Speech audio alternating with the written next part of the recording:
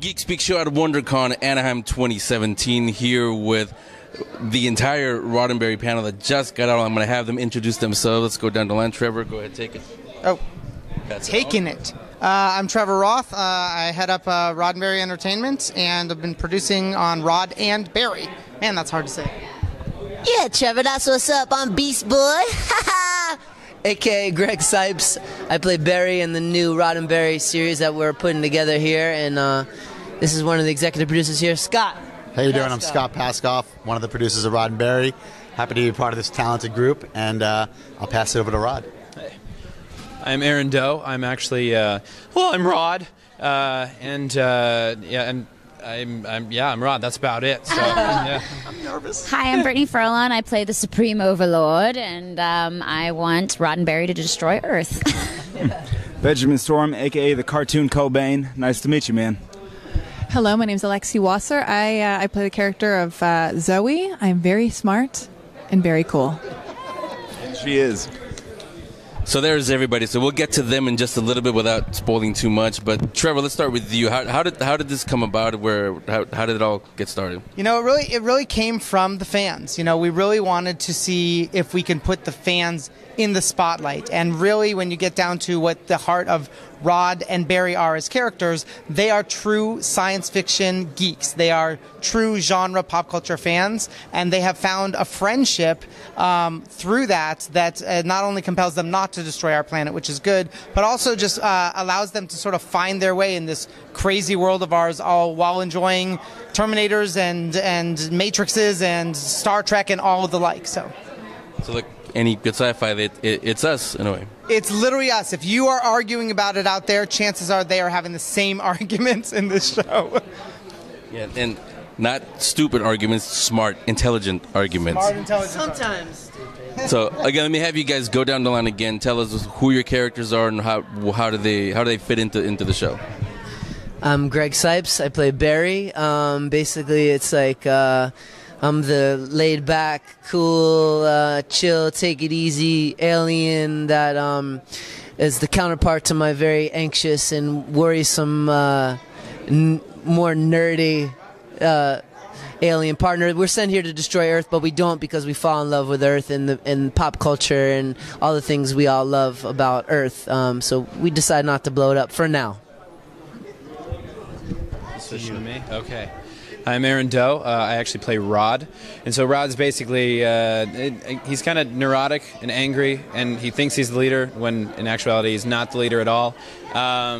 Anytime that the actual leader comes up, he kind of tucks his tail and runs away, which you'll hear from the actual leader now.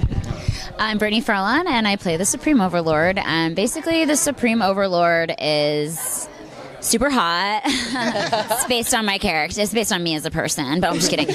She's basically this really badass girl. Can I say that? Yeah. She's really badass, and she basically sent Roddenberry down to destroy Earth, and they, as they said, fall in love with Earth and all the fun stuff we have to offer. And so basically every time I contact them and I'm like, why are you not doing what you're supposed to be doing? They are always giving me an excuse and kind of placating me, and so it's just a really fun show, basically, with the back and forth between all of us. It's great. I play a bunch of different roles. I play utility roles, as you would call it, yeah?